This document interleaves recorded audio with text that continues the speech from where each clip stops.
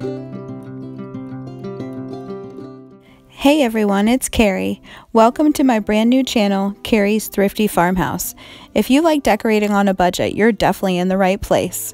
I'd like to start out by thanking my existing subscribers, and if this is your first time stopping by, please be sure to introduce yourself so we can connect.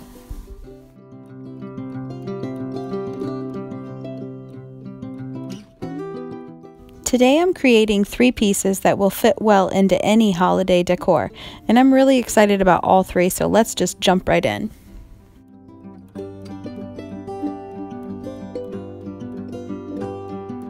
For the first project today, you will need one of the round mirrors, skewers, red and black paints, and embellishments of your choosing. I used Evergreen garland, white and gold berry garland, and burlap ribbon today, all from Dollar Tree.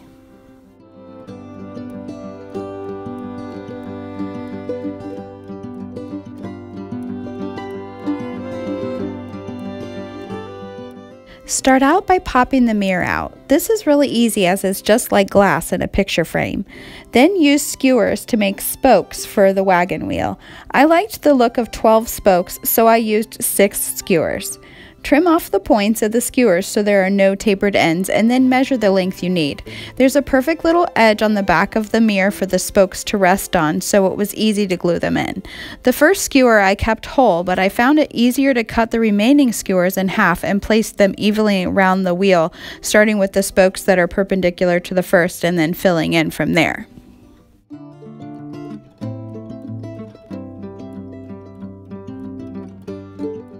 Next, I cut a disc out of foam board, but you could use cardboard or anything you have on hand. I glued it down on the front and then flipped it over and put a generous amount of hot glue on the back to hold the spokes in place.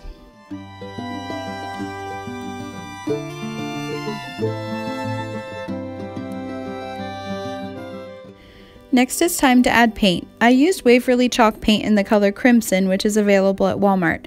That's just what I had on hand, but regular acrylic craft paint would work fine here too. You could even paint the wheel brown or black to look vintage, or another color that fits with your decor. I just went with red because that fits with our holiday decor this year. I did just 1 coat on the back, but 2 on the front.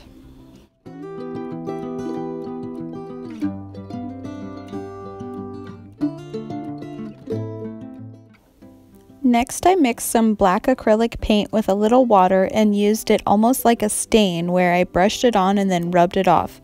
This gave the wheel a nice weathered look.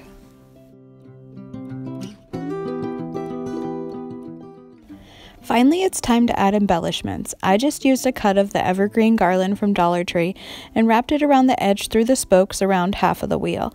Then I used some white berry garland and some gold berry garland and wrapped them around in the same fashion. Then I was a little bit on the fence about a bow because I didn't feel like it necessarily needed it, but in the end decided on a small burlap bow to complete the look.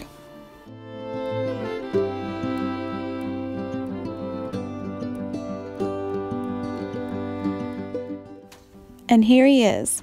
I know I always say this, but I just love how he turned out.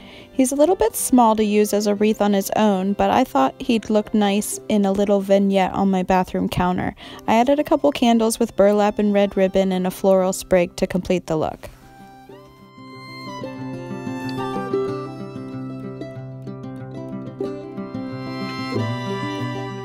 For the second project, you'll need one of the larger round wire wreath forms, a men's scarf, a 3D tinsel tree, burlap ribbon, white berry garland, jute twine, and a star tree topper.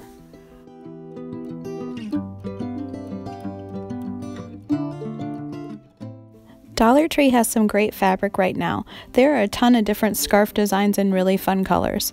I was going for more of a traditional farmhouse look, so I picked this green and white plaid. I made strips using just the part with the thin white stripes. This ensured that the pattern looked the same the whole way around the wreath. Because I used only one part of the pattern, I needed 2 scarves. You could definitely cover the whole wreath using just one scarf, but if you're going to do that, I would recommend using shorter strips and switching off so that it looks more cohesive.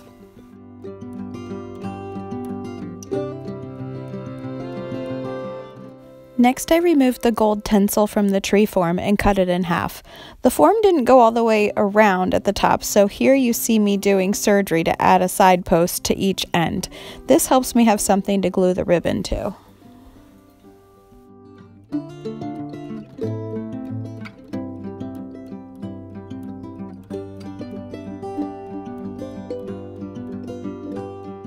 And now I'm gluing ribbon around at a slight diagonal. I found that it worked better to use pieces just around the front as opposed to wrapping it all the way around the tree. Once I got to the bottom, I glued the bottom piece first and then added the piece above it to overlap. This gave it a more finished look.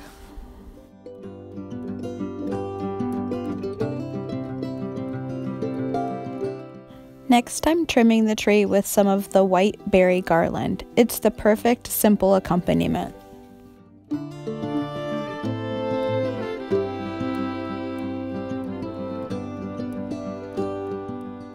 It was a little tricky to attach the tree to the wreath.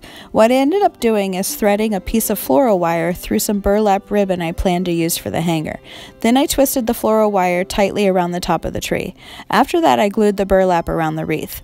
This worked well, and the wire will be covered in the end, so it doesn't have to look pretty.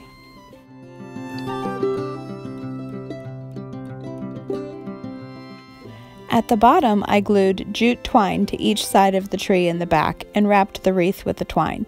The tree was nice and snug after that.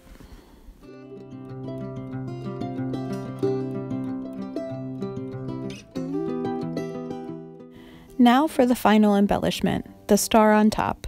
I liked the size of the star tree topper from Dollar Tree, but not the glitter part, so I solved that easily with white chalk paint.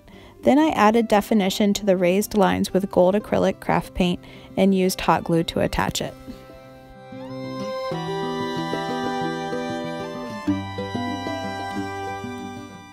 And here she is. I love how she looks on our front door. The green and winter whites go great with the burlap and jute twine for the perfect farmhouse look.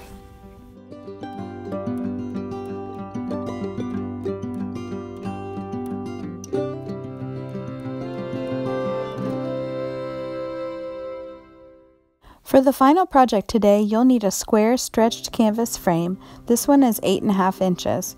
One of the small wreath forms that come in a pack of 2, paint, ribbon, and embellishments of your choosing.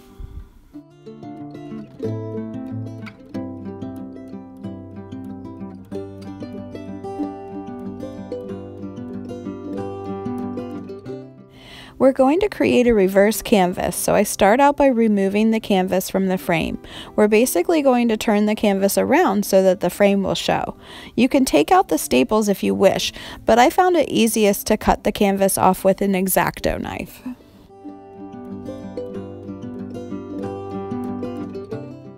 Before reattaching the frame, I painted the pieces separately. I feel like I should mention that I was a little disappointed to discover that the frame wasn't real wood, because most of the canvases at Dollar Tree are. So instead of just staining it, I had to first paint the frame white. Then I used antique wax to make it look like wood. I used a dry brush to brush on the wax, then wiped it off with a rag. I wanted it to have a little bit of a gray tone, so afterward I dry brushed on some granite gray acrylic paint and used the same technique that I used with the wax by wiping it off.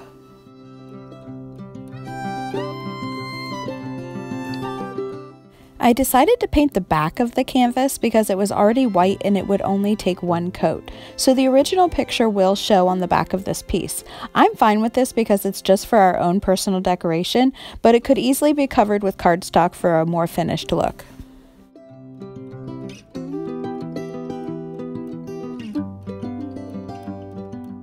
I hot glued the frame and stuck it down in place where I liked it. After that, I cut off the excess canvas around the edges, then used a couple staples on the back for a firmer hold.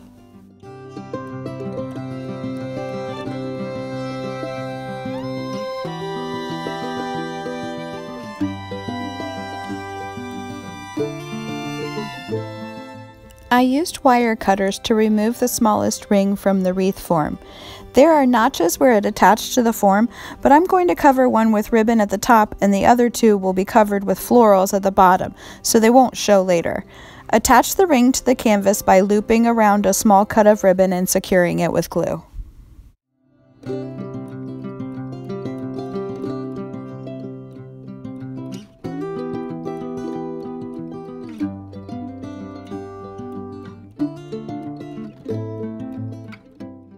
Now for adding the writing. Some people may be able to freehand, but I have seriously terrible handwriting. So I just used the Word Swag app that I've mentioned previously to create the saying I wanted in a nice clean font, and literally traced it off my phone onto paper. Then I used carbon transfer paper to transfer it to the canvas. This tracing paper from Arteza is perfect for lefties like me. I have a tendency to drag my hand, and this is the first paper that hasn't resulted in smudges.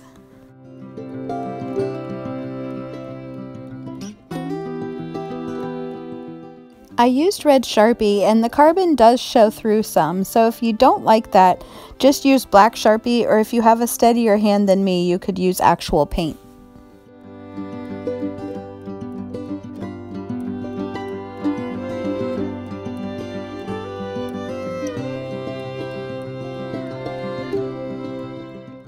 The final embellishments are some greenery and berries that I got from Joann Fabrics last week on buy one, get two free. But Dollar Tree has lots of great holiday florals as well. The light colored greenery and berries go great with this piece.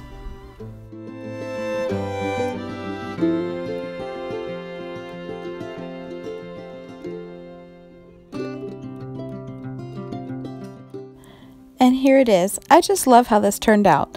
Like the wagon wheel, this could be hung on a wall, but I like it here on my kitchen counter. I love how simple and clean it is, and it goes well with our neutral kitchen.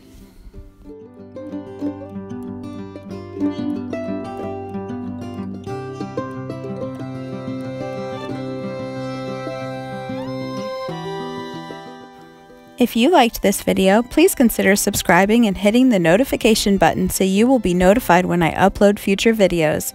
I have lots of additional holiday projects in the works, as well as some great pieces that will help you transition from the holidays to regular old winter decor.